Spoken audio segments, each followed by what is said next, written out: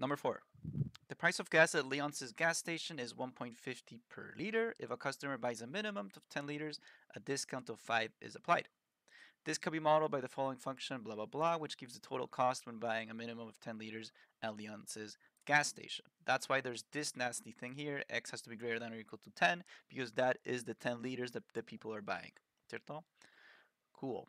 X is the number of liters of gas that customer buys, of course. Part A. Find the total cost of buying 40 liters of gas at Leonce's gas station. All right, pretty easy. So, um, if X is number of liters, then what is total cost?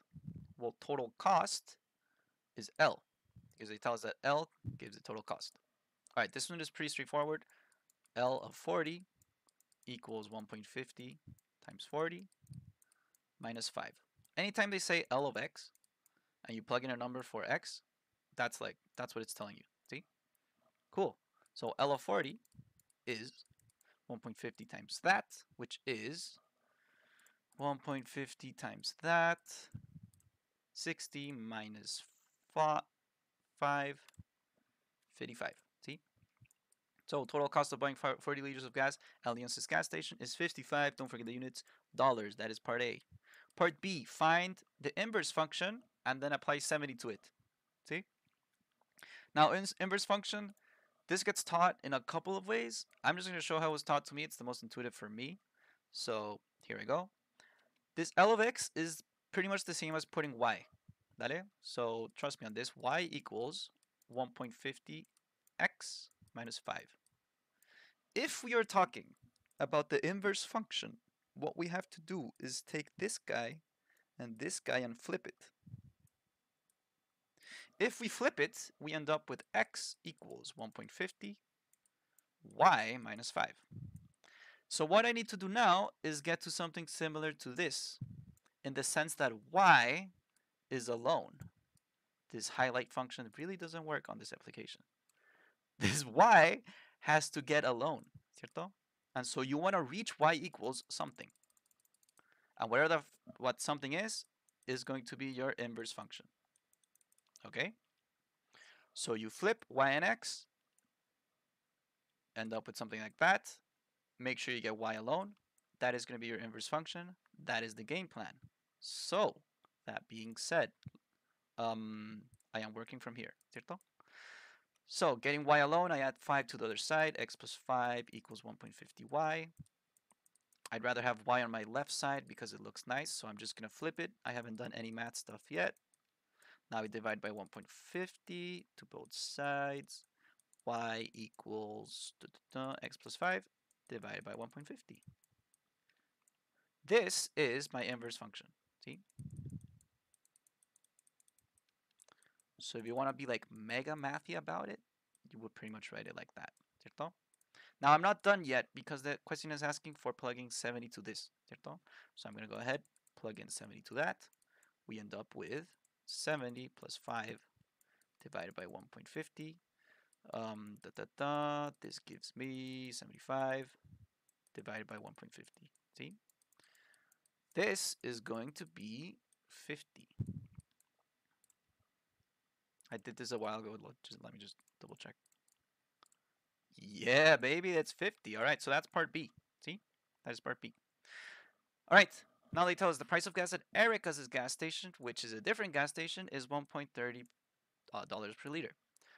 A customer must buy a minimum of 10 liters of gas, again, just like the other dude.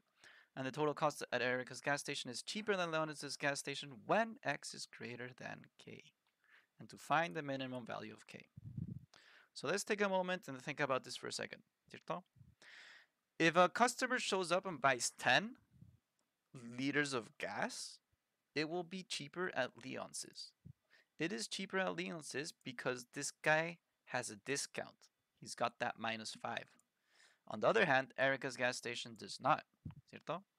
And so where is Erica's gas station more convenient than this other dude? ¿Cierto? That is kind of like what's going on. See? And so the way that you set it up is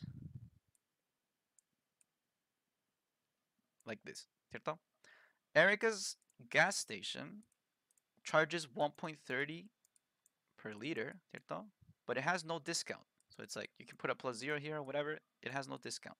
So you kind of have like a y equals 1.30x.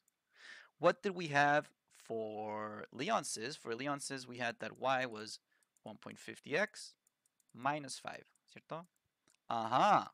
Now it looks like something we can work with, ¿cierto? I need to kind of like equal them each other or make some sort of inequality to see what goes on, ¿cierto?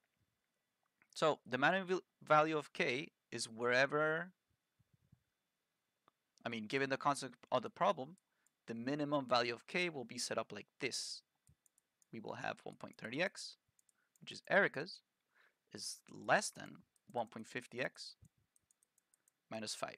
And so just to leave mega clear why we're putting it like this, remember that this is like a cost function, ¿cierto?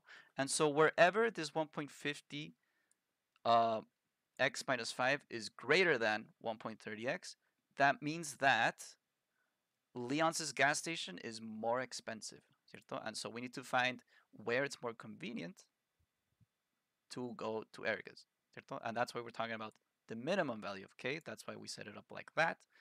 We need to find x here, see? So in order to get x alone, we're going to do plus 5 to both sides. I just like starting with that. Then we do minus 1.30x to both sides.